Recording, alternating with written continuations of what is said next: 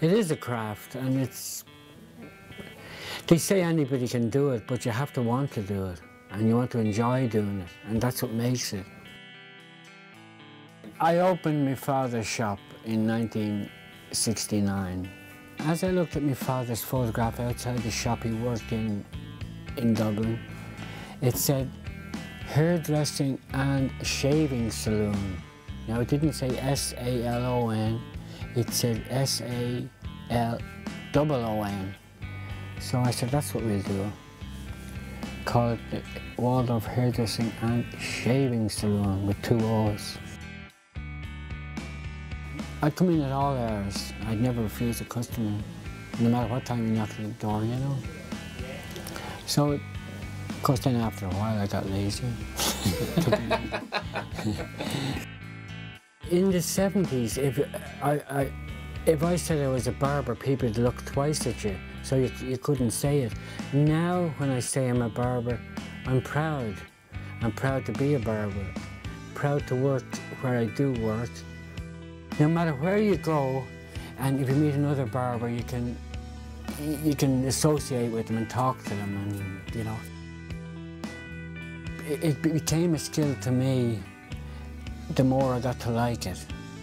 And I graduated from liking it and learning. Well, I learned through books. I read a lot of the old hairdressing books. I've got one there called The Arts and Crafts of Hairdressing. That helped me. And I learned from other people, watching other people.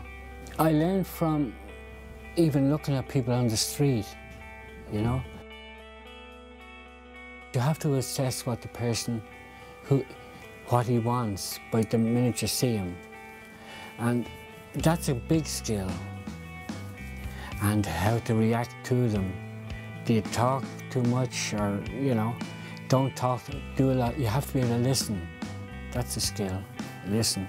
Don't blare them with football, or you get to know what they want to talk to. You're able to analyse them.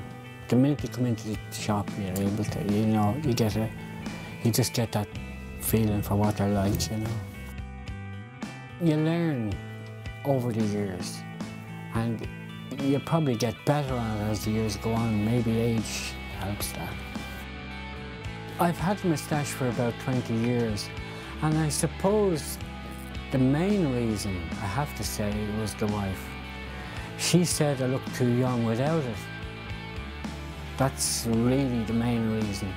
And then it's easier when you're shaving, you don't, you know. And I can trim my moustache quite easily with the tools I have here in the shop, you know.